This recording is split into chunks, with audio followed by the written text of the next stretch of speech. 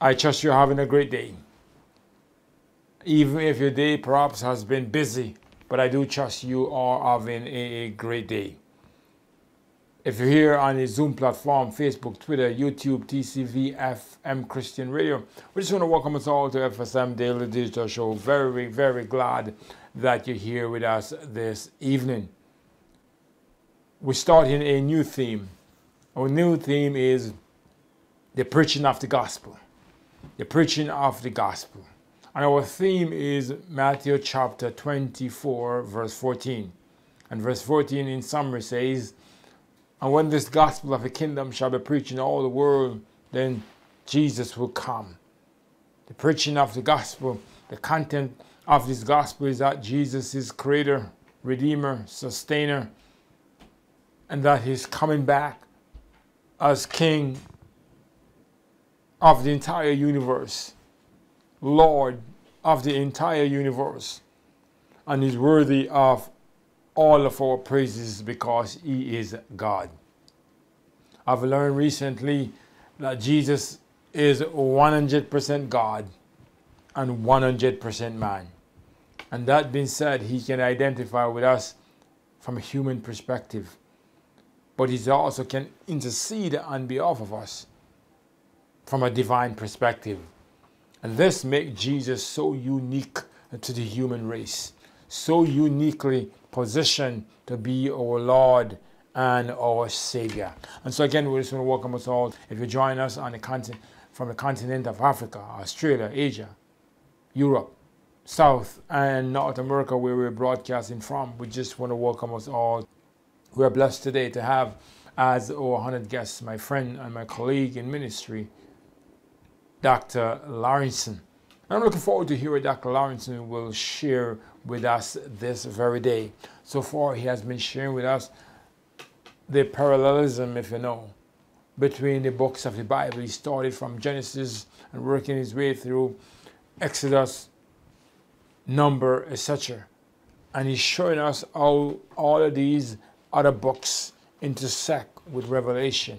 It connects with Revelation in one way or the other. Revelation is the concluding book, and he have really opened my eyes to see Scripture in respect to the Revelation from this new perspective. In fact, Dr. Laurencin is the first person that I really demonstrate in such a clear manner, with precise detail analysis, how the various books of the Bible intersect or connect directly to the book of Revelation. And so if you're here today, I just want to let you know that you're in for a treat. You're in for an awesome show. As it is our custom, we strive on a daily basis to have a show that is Christ-centered, Bible-based, and relevant to our life as we live here on planet Earth, the last days of this earth history.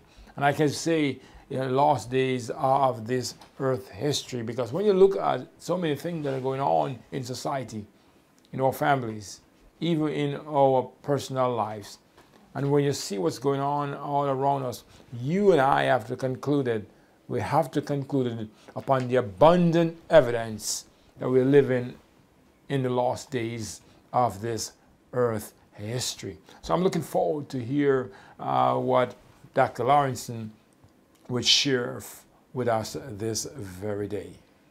But I ask you just to bow your head with me, as it's a part of our custom that we ask God, the Holy Spirit, to direct our thoughts, our words, and our deed, so we can glorify Him, and words, He could put words on our lips that will encourage each other in our Lord and Savior, Jesus Christ.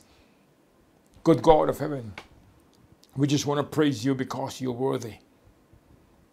When we look at the writing of the book of Psalms, when David come to the last few Psalms in the book of Psalms, he focuses his energy on calling our attention to the fact that we were created to worship God. In fact, at one point that David mentioned that let every living thing that has breath praise God. Praise ye the Lord. So here we are now, oh God, we're here to praise you, we're here to worship you, we're here to remind all of us that you are worthy to be praised. Father, in the process of praising you, we pray that you will be merciful unto us, particularly those that are vulnerable among us because of sickness, because of various issues that we face as a human race. In Jesus' name, amen. First, we want to call upon, or we want to give credit to the Arnaldo Swift and Wellness Center for sponsoring this show this evening. We truly appreciate their sponsorship of this very show this evening. Arnaldo Swift Health and Wellness Center, your one-stop shop for all your health and wellness needs. At Arnaldo Swift Health and Wellness Center, you'll find primary care clinic, Frugal Health and Wellness Store. The Frugal Health and Wellness Store is a health store with a difference, offering supplements, herbal blends, teas, vitamins, essential oils, vegetarian meatless protein, and wellness classes. Call us. Let us cater for your events. When it is time to take care of your annual or chronic healthcare needs, visit a clinic or schedule a televisit online or by phone. Call us at 470-880-8080 to make an appointment, or visit arnaldoswift.com to book an appointment online. With over 38 years of practice, we specialize in internal medicine, general practice, mental health, wound and ostomy care. Dr. Palmer and his team invites you to visit Arnaldo Swift Health and Wellness Center, located at 5386 Snapfinger Woods Drive, Decatur, Georgia. While you're there, visit a natural juice and smoothie bar. Sample our vegan salads and snacks at the in-store deli. You can call in your order at 770-900-2679. Shop in-store or order on DoorDash. Again, we want to thank the Arnaldo Swift Health and Wellness Center for sponsoring this show this evening. And if you have a business and you would like to sponsor a show or a series of shows, please reach out to us so we can discuss the detail on how you can sponsor a show or a series of show. Thank you, and we're looking forward to hearing from you soon. But at this time, just before we hear from our honored guest at this point, Dr. Laurencin, my friend and my colleague, first we want to hear special music, and then after special music, the next voice that you will hear is Dr. Laurencin.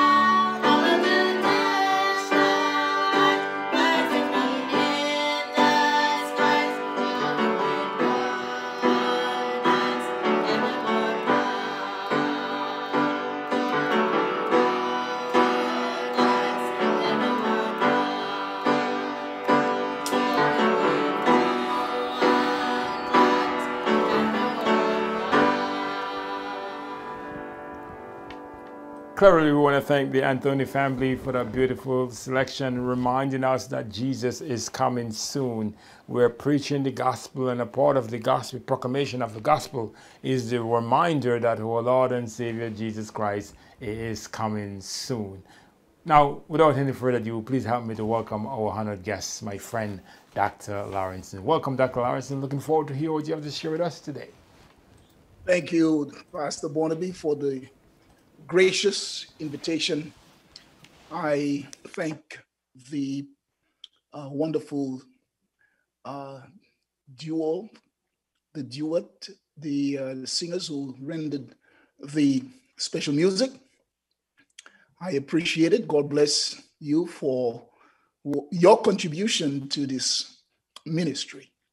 So as you had rightly introduced, the exposition on the Old Testament as we compare and do a parallel analysis with the book of Revelation. So we're going to continue from where we left off last week. We completed the book of Deuteronomy, and so we will continue from there. Let us pray. Heavenly Father, we thank you for the gift of your Son, Jesus Christ. Thank you for the opportunity to study your inspired word. We ask for the aid of the Holy Spirit to be our teacher, be the one to direct us, and to rightly divide the word of truth. But we also pray, Father, that you will give us receptive hearts. Bring about conviction and conversion to your word so that we will apply it, live according to the word, and that we will be able to have the spiritual vitality, sustenance, and endurance to overcome the enemy. Keep us until the day when Jesus Christ will burst the clouds of heaven to claim us as his own. We pray in Jesus' holy name. Amen. A biblical exposition on the Old Testament and the New Testament books of Revelation. It is important, as I mentioned throughout my previous presentations, that the Bible is a complete book from Genesis to Revelation. And when we take the time to examine, to analyze, and to do a comparative analysis of each of the books of the Old Testament, we come to one conclusion, and that is the Bible is truly inspired and it has one author, and that author is God. While at the same time, he designates over 40 different writers, different men and women to compile and put together his word, to communicate his word to his people. But the overarching author, the one who is orchestrating, who gives all the insights, the one who motivates, the one who directs, is God himself. And we're going to look at what he has done, but through the word. But then I'm going to just by way of clarity and emphasis, let me say to our viewers, our listeners, that in case it is the first time you're coming on this platform, because I sent some invitation to a few of my friends to join in and to listen, let me say to you that the easiest way to read and understand the book of Revelation is to look at the other books of the Bible, to look at how it relates to the other books of the Bible. And by the way, there are a lot of people who claim that the book is sealed and that it is incomprehensible. This is far from the truth. So what we're going to do is we're going to look at the book of Revelation from the beginning all the way going back to the end, because you know the last book in the Bible is the book of Revelation. But it is important that we understand that as it is the last book, it summarizes all the other books. In fact, you will find segments of each of the Old Testament books, including the New Testament, in Revelation. Amazing, astonishing. So while we look at the end of the Bible, the end product of the Bible, we're going to, what we will do is to parallel and to bring about a comparative analysis between the prologue and the epilogue, the introduction and the conclusion of the Bible. Then we have to follow by comparing chapter with chapter, verse with verse, and word with word. This is very essential. When we do such a comparative analysis, what we do is we compare similar symbolism with those in the same book and with other prophetic or prophecy books. We do this methodically, chapter by chapter, verse by verse. Very important. Also, we look at names, numbers, words, etc. in each of the chapters of each book. And then we compare them to Revelation. What we will find, or what you will find, is a harmony, a synchronization, unity, cohesiveness between the book of Revelation and all the other books of the Bible. Now, someone asked me a question some time ago. And the question is, well, suppose Revelation is not the last book in the Bible. Suppose it was just the compilers and the writers who decided to just put Revelation as the conclusive book. I said, well, the internal evidence in the book itself prove that it is. You see, because the ultimate fixer and the ultimate organizer is God. God is the one who organizes, orchestrates, and decide where, when, and how to place his word in a proper chronicle or chronology so that it will make sense to those who read the word of God. It will bring about enlightenment. It will bring about a broad understanding, the scope, the height, the depth, the width of the word will come to clarity. It will come to such a clear, distinct revelation that the one who reads, indeed, the word of the book itself will be fulfilled. Blessed is he who reads, and those who understand, and those who take to heart the words that are written in this book. So, my dear friends, may God continue to guide us as we take the time to study the book of Revelation in conjunction with the other books of the Bible. This is what is known in the circle of academia or theological academics as intertextual exegesis. Intertextual exegesis, or looking at the internal evidence found in each book of the Bible. This is very important. This is a classic way to examine the Word of God.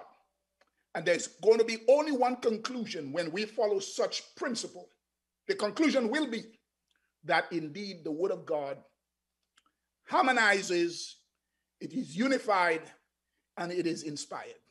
So we're going to begin with we're going to continue rather with the book of Joshua and the book of Revelation. Last study was Deuteronomy. And then we continue with Joshua and Revelation. And one would imagine, how could the book of Joshua relate? How could it harmonize with Revelation? What are the similarities between Joshua and Revelation? Well, the answer to this is found in the internal evidence. When we do intertextual exegesis, we compare verse with verse, word with word, symbolism with symbolism, and we looked at them, we could see clearly that there is something that is truly inspiring about the Word of God. And what that does essentially is that it builds faith in the Word of God. To those who are skeptical, to those who are doubting, to those who are disconcerted with the way men have misrepresented God through his word, or have preached heresy, things that are totally uncharacteristic of God. And as a result of the way we find scrupulous, or should I say unscrupulous, preachers and disingenuous pastors who have misrepresented God by using his word for the wrong reason.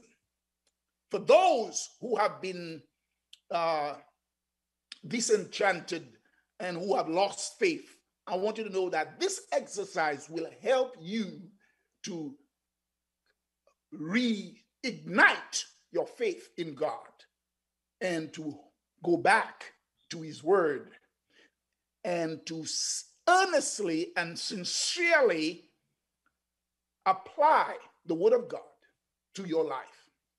So Joshua chapter 4, very interesting, chapter 4, verses 1 through 11. What we find there is that when the children of Israel were about to cross into the promised land, they're about to cross the river Jordan, God, under the leadership of Joshua, gave specific instructions that they should take stones and use it as a monument. 24 stones were to be taken from the riverbed of Jordan, 24 stones. And those stones were to be used as a memorial. You know, stones are very foundational. Stones are very important in terms of structure, durability, in terms of steadiness. And also it speaks of covenant agreements and promises. People use stones as boundaries during the Old Testament times. So God gave Joshua specific instructions to carry those stones with them into Israel. And then when we read Revelation chapter 4, verse 4, there we see that there are 24 seats. 24 seats designated as the foundation upon which the 24 elders occupy their position in the presence of God. Now, when we look at the language, we are looking and making comparison with the symbols. The 24 stones and the 24 seats have something in common. Because without the stone foundation, the 24, which represents in the Old Testament the 12 tribes, and then in the New Testament we see the 12 disciples, it is important that we understand that God uses the stone. He used the stone in the Old Testament to prefigure as a type of what is to be in the New Testament. And then when we look at Revelation, we are seeing the symbolic similarity, the language of the 24 coming to bear. That tells us that there is a symmetry, there is a uniqueness, there is a collaboration, there is a unity of purpose, that God is conveying a special message to us through symbolism, through types and antitypes.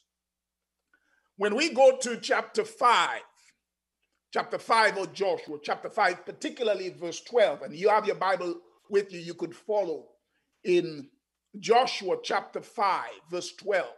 We also find that the manna, the bread that came from heaven, that God gave the children of Israel By the way, they ate of that bread, the manna, for 40 years. 40 years. But as soon as they entered the promised land and they start eating of the corn of the land of Canaan, then the bread from heaven ceased to fall. God ceased to provide for them, because then that they were in the position of providing for themselves, because they had their own land. The land of promise became theirs. They had their own land. And because they had their own land, the land of Canaan was subdivided among the 12 tribes. And as a result, each tribe had a portion of the land. Joshua was not only a commander, but he was also a surveyor. He surveyed the land. He was one of the 12 spies, by the way, that was sent by Moses to spy the land. So he scouted and he went through all the length and breadth of the land of Canaan, and he brought back to Moses a good report. And as a result of his knowledge of the land of Canaan, he was in the position to subdivide, to measure, and to survey the land, and to give it according to each tribe that which God had designated. So they had the land in their possession now. As a result, the Bible says, when they started eating of the corn that was grown in Canaan, then the manna, the bread from heaven, ceased to fall. So now we look at Revelation. Where do we find manna in Revelation? In chapter 2, verse 17 of Revelation. Very interesting. In chapter 2 of Revelation, verse 17, God says to modern spiritual Israel, God says to us, if we are obedient, we are obedient, we shall eat of the hidden manna. So there is the language symbolism. There is the parallel. God's promise, my dear friends, has not changed, because his character is unchangeable. And so therefore, he keeps his promise. Guess which promise God keeps? The promise that he had made with Abraham. And that God, by virtue of his unchangeableness, we as believers can rest assured, we can depend upon the word of God, the Bible, the written inscriptions and directions given by inspiration to the prophets. We could rest assured that whatever promise God has made in the Bible, it will be fulfilled. It will come to pass. Powerful stuff. Now let's continue. In chapter 6, verse 7 of the book of Joshua, chapter 6, verse 7. Interestingly, when they entered the land of Canaan, they faced the obstacle of the city of Jericho. Why Jericho was an obstacle?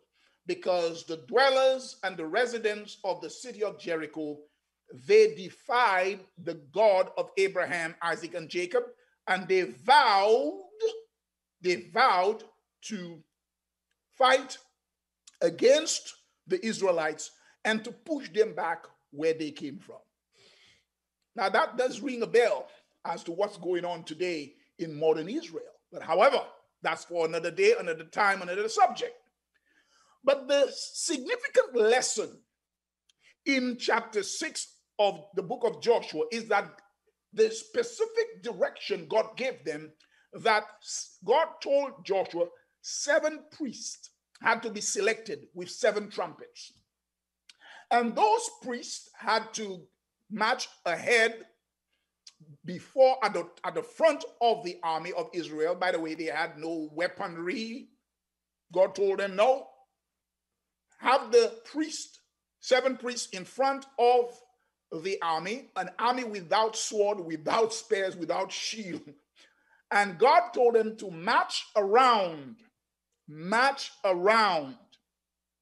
the city of Jericho once a day.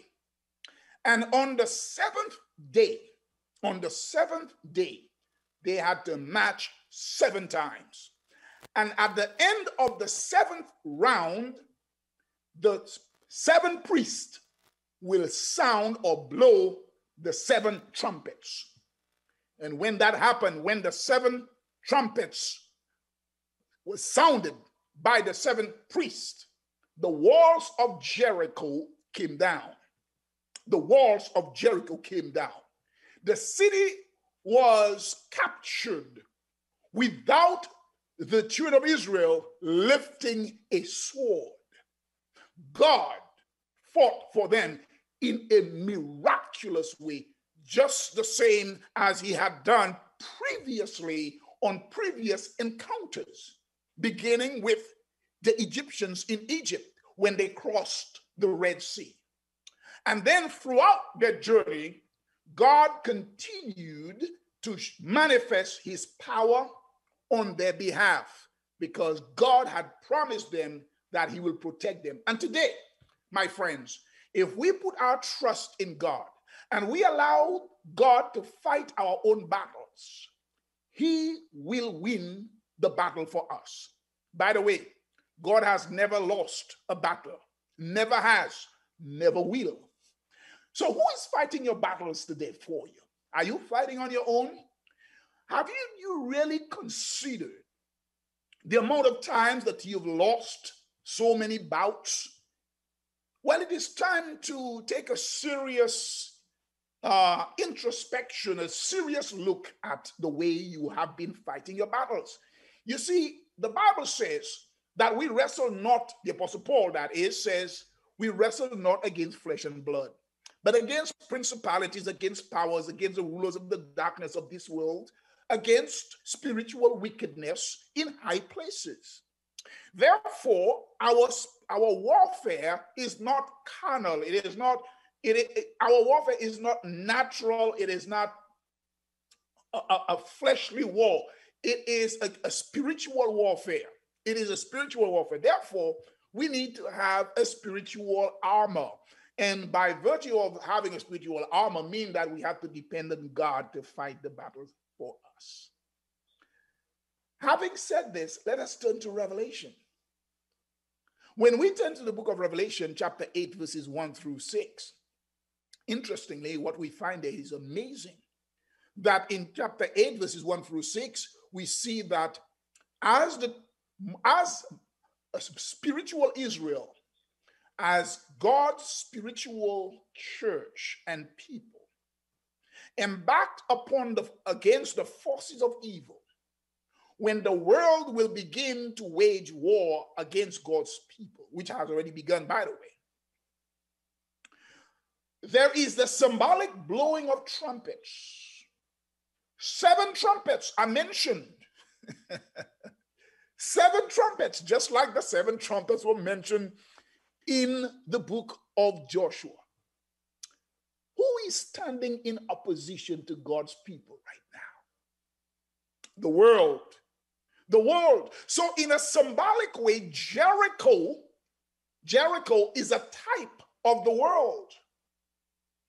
The people of the world, they have turned their backs on God, and the majority do not listen to the Bible, to the word of God. And so as a result, the blowing of 7 trumpets will announce the destruction of the world, just as the blowing of the 7 trumpets in the book of Joshua announced the destruction of Jericho. The destruction of this world is imminent, my friends. How do we know it's going to happen? Because what has already been fulfilled in the past is evidence and proof that it will happen again. So now we have it, but there's more. The 7 priests are mentioned in chapter 6, verse 13. In Revelation, we find the parallel. 7 priests, chapter 8, verses 1 through 7. Everything, to precision. It is amazing. What is the purpose behind this juxtaposition? What is the purpose behind this parallelism? What is the purpose behind comparing text with text, scripture with scripture, symbol with symbol? What is the purpose? The purpose is, my friend, it is this: God is showing us how uniquely inspired the Bible is. Most importantly, to invoke in us faith, to trust, and to believe in the Word of God.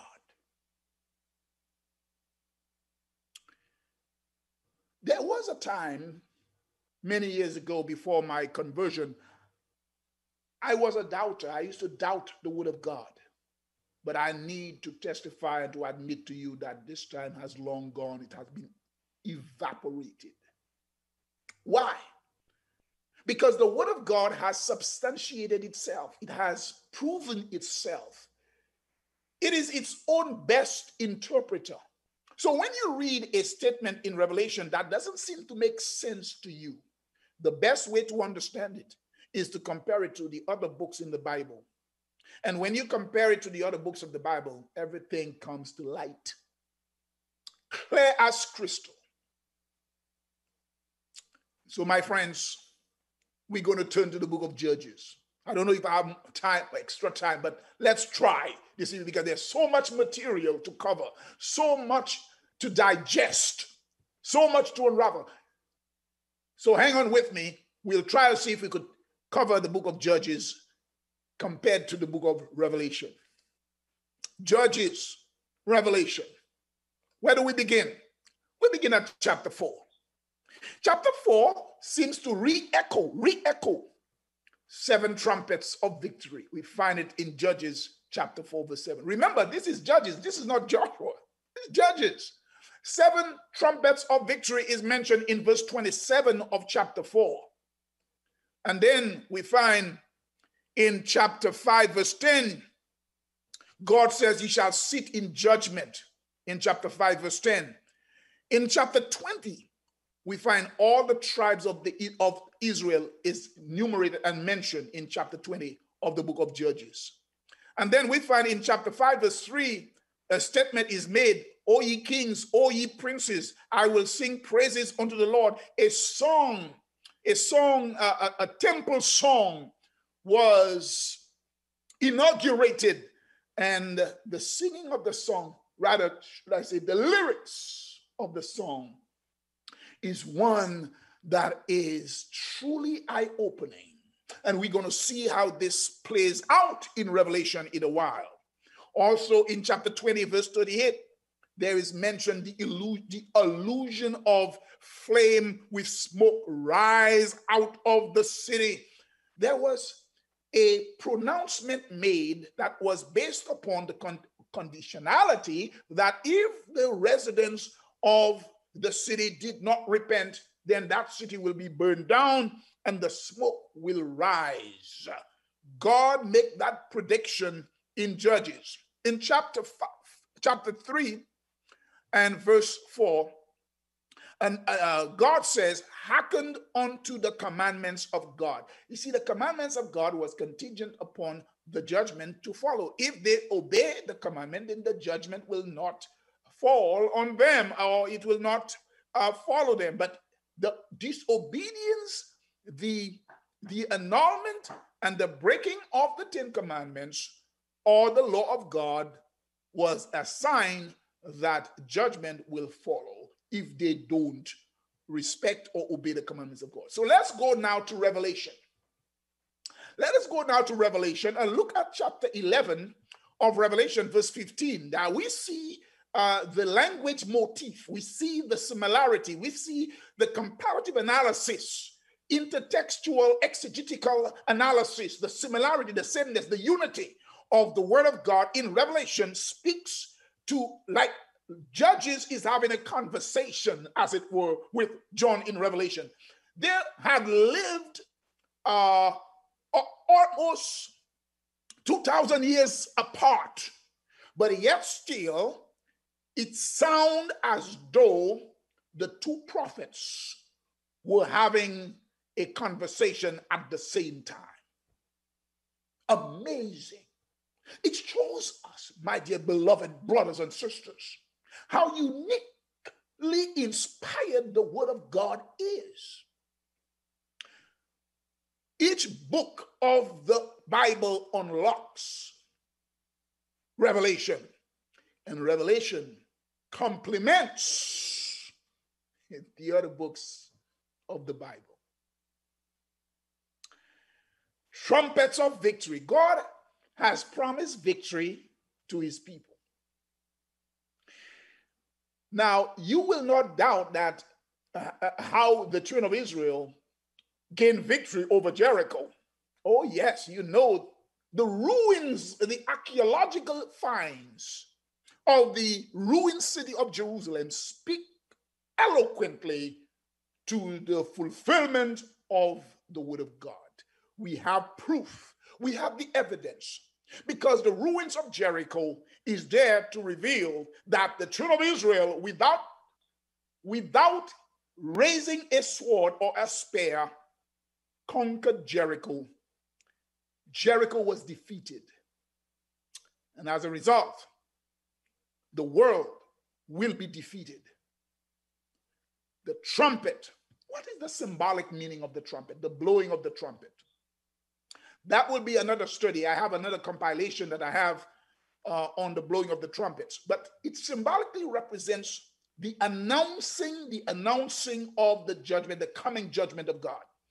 The preaching of the gospel in a symbolic way announces the coming judgment. We are literally, what I'm doing right now is I'm literally blowing the gospel trumpet. Those who take heed will be saved, and those who do not will be destroyed by the coming judgment. I need to let you know that not all of the residents of Jericho perish. No, not all perish. There were some people that were saved from the city of Jericho. It is absolutely clear who they were. Their names are mentioned. Have you heard of Rahab? Rahab and her household, her entire family, their lives were spared. Interestingly, we find that her vocation, her occupation was not one that was quite attractive, but very colorful. She was a lady of unsavory, should I say, occupation. She was a harlot. That's what she did for a living. But yet still, in spite of her moral impropriety, in spite of her disgraceful occupation, she found grace in the eyes of the Lord. She was saved. Why?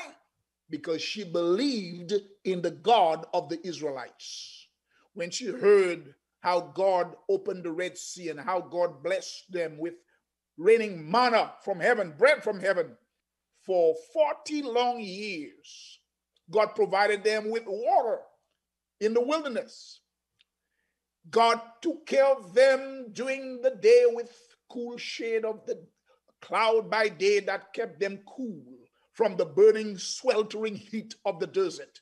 And then in the night, the same cloud that kept them cool turned into a pillar of fire and provided warmth, because the temperature drops at night and gets extremely cold. So God preserved and protected them from the frost by night. What a God. What an amazing God. So Rahab heard of the news, and she says she is no longer going to hold on to heresy, false teachings. She's no longer going to doubt the God of Abraham, Isaac, and Jacob. She renounced her profession, her vocation as a prostitute. She gave that up, and she also discarded all false worship, including idolatry. She took her stand with God and his people. And as a result, there was an agreement made between her and the 12 spies. And they told her, because you have given us safety and protection in your home, and you confess your faith in God, because while they were there in Rahab's home, protected by her, they gave her a Bible study, of course. You see, when people have been good to us, we must also take that opportunity to give them a crash course on the Word of God, on salvation, on truth, mercy, justice. That's what they did. And the woman got converted. She accepted the gospel.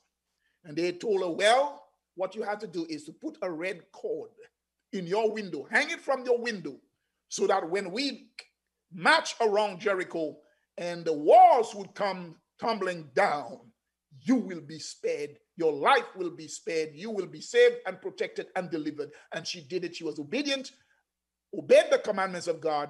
That red cord hanging from her window represents the blood of Jesus Christ, the Lamb of God, who taketh away the sins of the world. That red cord that hung from Rahab's window was a symbol of the blood of Jesus. You remember when the children of Israel were moving out of Egypt? God gave them specific instruction that they should put the blood of the slain lamb on the doorpost, the windows, and those who were in-house, when the angel of death came, saw the blood, they were spared. The Passover was initiated. When I see the blood, I will pass over you. Amazing. Rahab's life was spared because symbolically she put the red scarlet cord hanging from her window. She demonstrated faith in the living God. Today, as the gospel of Jesus Christ is being proclaimed, being preached, being promulgated, we are preaching the blood of Jesus Christ, the Lamb that was slain, Jesus Christ, the one who died on the cross. When we confess Jesus Christ and we embrace and accept the preaching of the gospel through the sounding of the trumpet, we will be victorious. Our lives will be spared from the coming doom, from the coming judgment, from the coming visitation of divine judgment. The book of Revelation truly summarizes the judgment. In chapter 20, verse 4, talk about he that sat on the judgment seat of God, and that all of us, chapter 22, verse 4, says, we all must appear before the judgment seat of God to give an account of everything that we have done under the sun. My dear friends, it is paramount. It is of paramount importance that we take heed to the word of God, because Revelation is speaking to us today. In chapter 7, verse 4, just as the 12 tribes are mentioned in chapter 20 of the book of Judges, in chapter 7, verse 4, the 12 tribes of Israel are also mentioned. Balancing, creating a balance act through divine revelation, juxtaposing and putting in front of us the unity, the cohesiveness of Scripture. Man, that tells us that the Bible is truly inspired. Which book on earth you could find such parallelism that spans over thousands of years? None except the Bible, the Word of God. In chapter 15, verse 3 of Revelation, says the children of God, they will sing the song of Moses, the servant of God, and they will say, oh God, the lyrics, remember I mentioned about the lyrics, O ye king, O ye princes, I will sing praises unto the Lord. There we see those who will be victorious at the end of the age. Revelation 15, they will sing. Hallelujah to God. And then in chapter 18, verse 18, the Revelation says in chapter 18, verse 18, that the smoke of her burning, that is the wicked city, symbolically represents the disobedient, disloyal people of the earth. They will be burned and their ashes will go up in smoke. And the same language, the smoke, the flame with smoke motif, and coming out of the city is reminiscent, and it is given in parallel form in Revelation chapter 18, verse 18. And then in chapter 14, verse 12, they that keep the commandments of God. Hallelujah. And then we find in chapter 3, verse 4 of Judges, my friends. Chapter 3, verse 4 of Judges, when God says specifically, hearken unto the commandments of the Lord.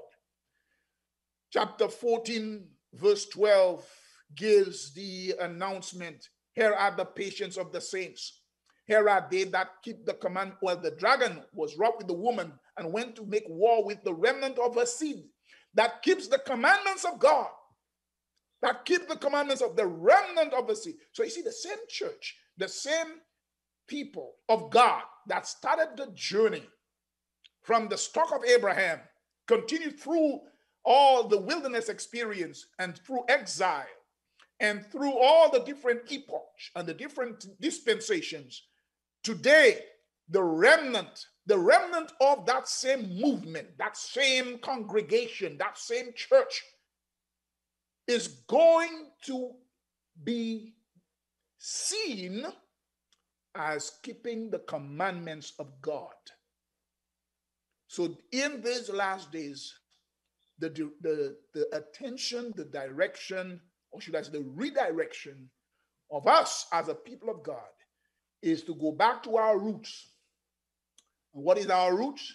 The keeping of the commandments of God and the faith of Jesus Christ. Remember, by faith, it was faith that led them through the Red Sea, faith that led them through the wilderness experience, faith that led them to conquer Canaan and to reside, to become sedentary throughout the Canaan land, the distribution of the land. Remember, we are not going to inherit an earthly Canaan, but we will inherit a heavenly Canaan. And that is the place where truly there will be no more war, no more tribulation, no more attacks from the enemy, but God's people will be victorious eternally. I am looking for that day. How about you, my friends? It's going to be a glorious event. It is my prayer today that as a result of this presentation, that your faith in the Word of God will be reignited. It will be deepened, broadened, it will be strengthened, and that your spiritual appetite will, you will have a desire to eat more from the buffet of the Word of God. May God bless you. May God keep you. May He strengthen you until next study, my friends. So now I'm going to turn over to Pastor Barnaby, and I know you have some questions you would like to ask. So anyone with any question, how the message has impressed your heart and has brought meaning to you, let us hear from you now. I think that's a great question. It's a great way to lead this conversation, Pastor. Perhaps if someone in the audience have a statement or a question and how the word so far has touched his or her heart.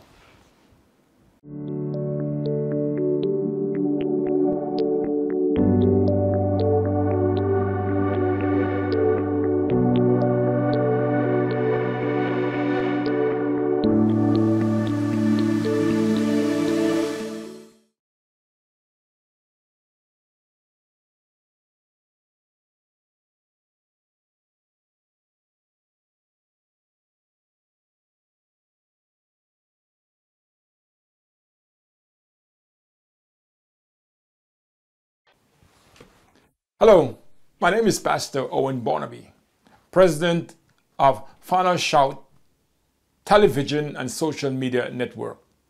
Final Shout's objective is to join hands and hearts with our fellow men, holy angels, and God Himself in sharing God's redemptive love with the entire world. That Jesus is the creator of the world, the sustainer of the world, the redeemer of the world, and that Jesus has promised us He will come back to receive us unto Himself. Please join our mission in reaching 2 billion people with God's redemptive love in 3 ways: with your time, your giftedness, and your resource. First, with your time. Watch and share Final Shout 24/7 anywhere in the world on the following platforms: Final Shout on Ruka TV, Final Shout on Fire TV, Final Shout TV on Apple TV, social media such as Facebook or Meta, YouTube, Twitter. Download our Android and Apple phone apps.